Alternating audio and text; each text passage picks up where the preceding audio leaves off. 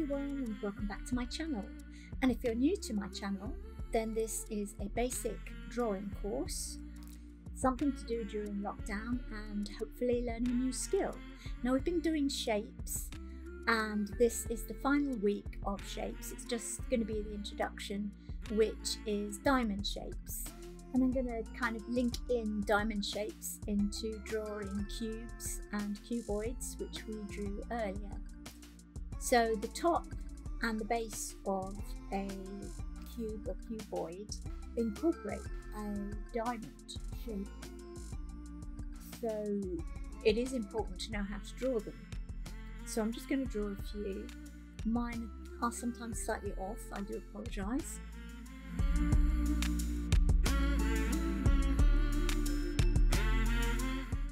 And I'm using a ruler just to try and make my lines straighter and also to help making them parallel to each other.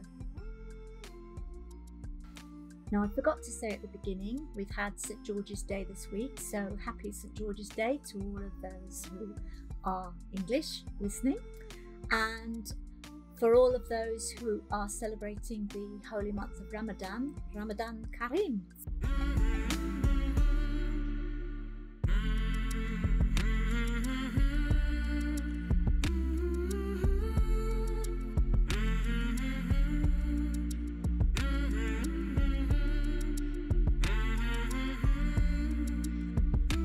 And I'm shaping them in not for the shading, but just to show you where the diamond shapes appear.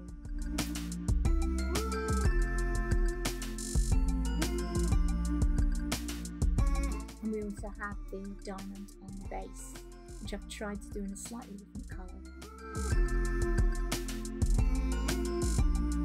Still don't think the base one is that clear, so I'm outlining it in red just in these two.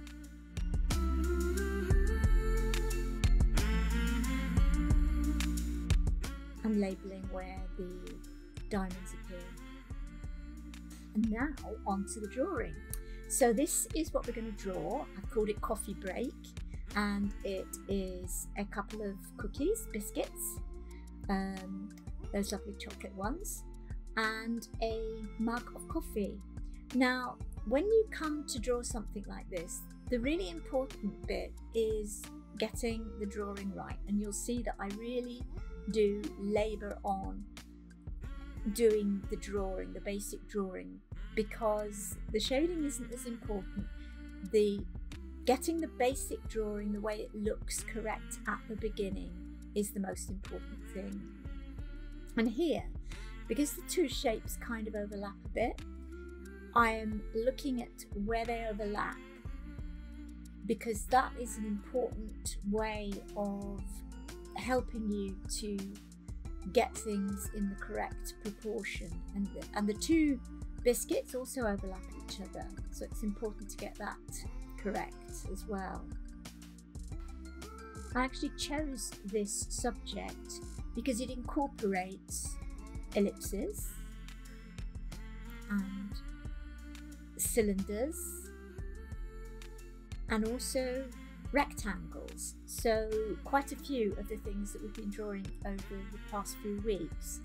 And there's even a circle, although I didn't actually describe it when I was drawing it, in the top of the handle. It's not a full circle, but you could use a circle in order to make the handle better. So here I am measuring out the ellipse for the rim of the mug.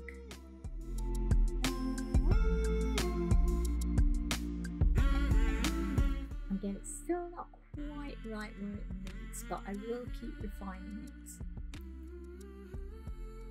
And the same with the plate. The plate is also an ellipse.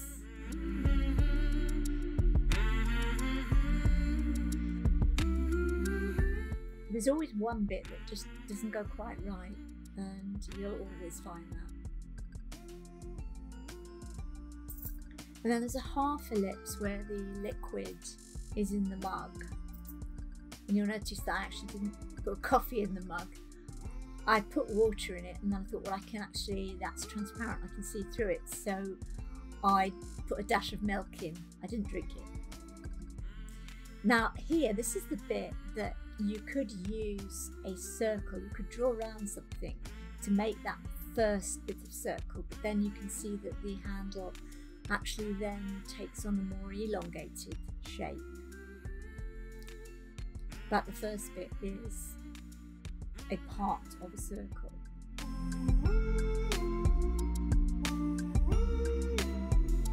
That's where the handle attaches. Now what I did here is a classic mistake. I've actually done it almost side on, and you don't ever want to draw a handle of a teapot or a mug side on. So I then have moved it out slightly so that there is a bit of mug showing beyond the handle. If you look at the bottom, you'll see, and even there, that the handle isn't directly kind of 90 degrees to the mug.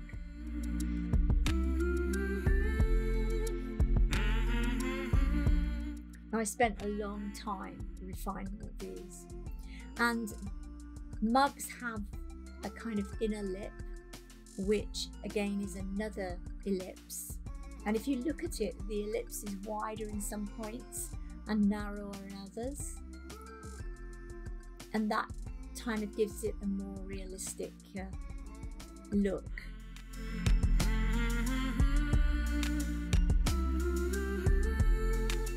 And the plate itself will actually form some sort of shadow upon the mug. My plate was dark green,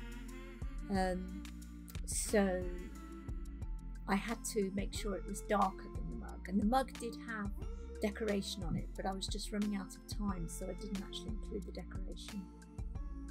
One thing I did do at fairly early stage was I drew in the highlights, because there are some places where the light was reflecting on the liquid or the plate or the mug, and I drew those highlights in just because I felt I didn't want to draw over the top of them and needed to reserve the white of the paper.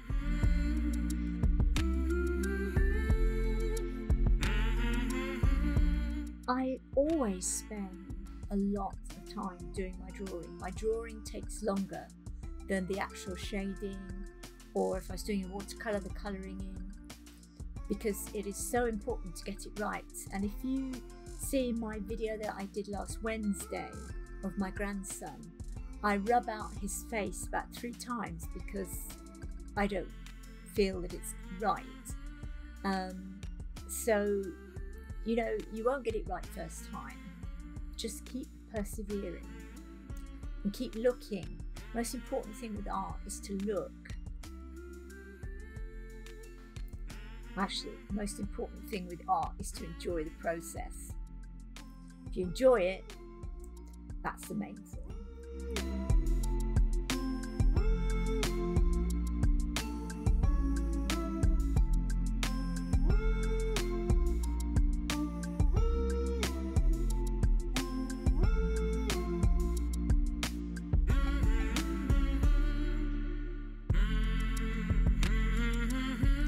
And I forgot to say at the beginning, for those of you who are new, we're just using any pencil that you happen to have around the house and just copy paper. If you have a sketchbook, you can use that, but just ordinary copy paper will be fine. Trying to use things that everybody would have around the house, so not just sort of people who've done lots of drawing before, but complete novices.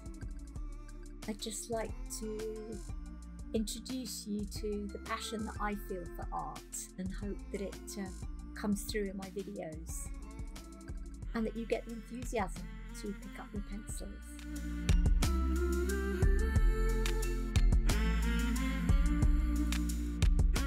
It is such a wonderful hobby, and you just become totally immersed in it and forget all the problems.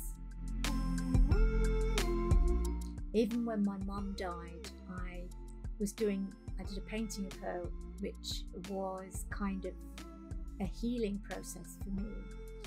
And it was quite emotional doing the picture, but I became so immersed in it, and I saw my mum there, and I saw her appear in the painting, and so it was a very enjoyable, if emotional, time, but I'm glad I did it.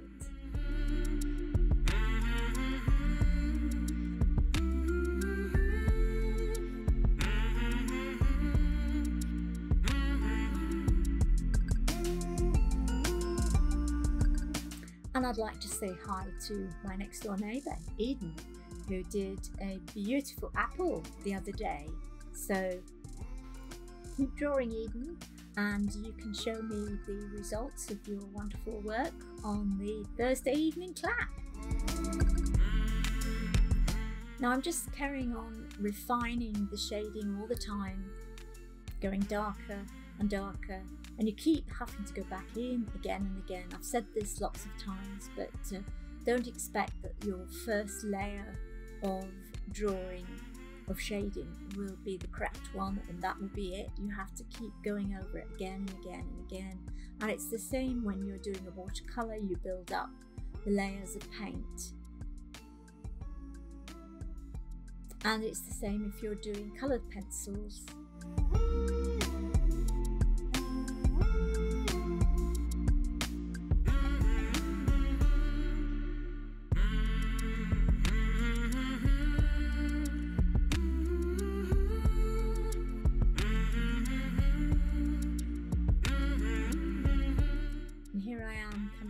Shadows for the cookies, the biscuits.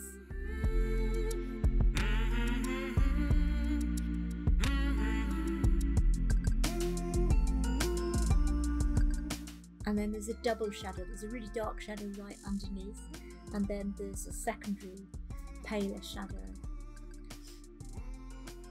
And I put one cookie upright with the chocolate on the top, and the other one has got the cookie side up.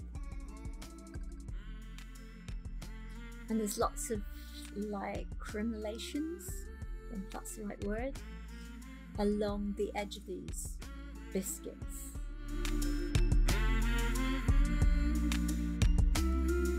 And on the cookie side, you have to remember where the holes are in the actual biscuit itself, which just makes it look more realistic. And the top biscuit is actually forming a shadow on the bottom one. And the plate, remember that because my plate was so much darker than the cookies, that I have to make sure that they show up against it.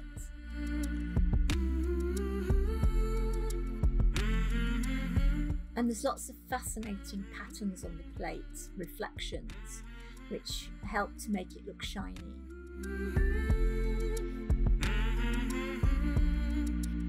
I enjoyed drawing the plate and the cookies more than I did the cup, actually, and it shows.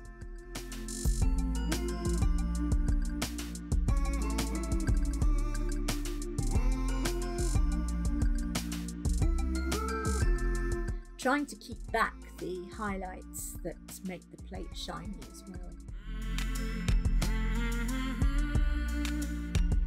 And also, if you remember, the place where the object actually comes in contact with the surface it's sitting on is always the darkest, and the shadow is always the darkest there.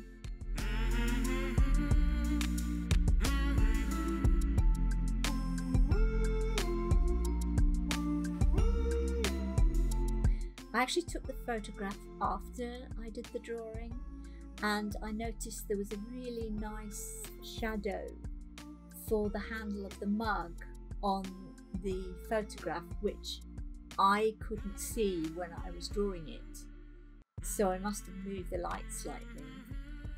So my shadow for the mug is a bit incomplete.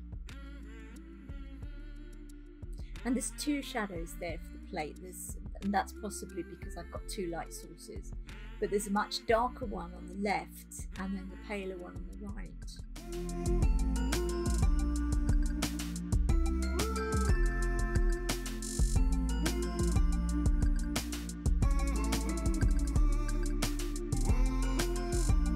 So just keep going back in and refining and refining. And here I am erasing those highlights, because although I did try to keep them back, they still did disappear a little bit. So I just had to retrieve them using an eraser.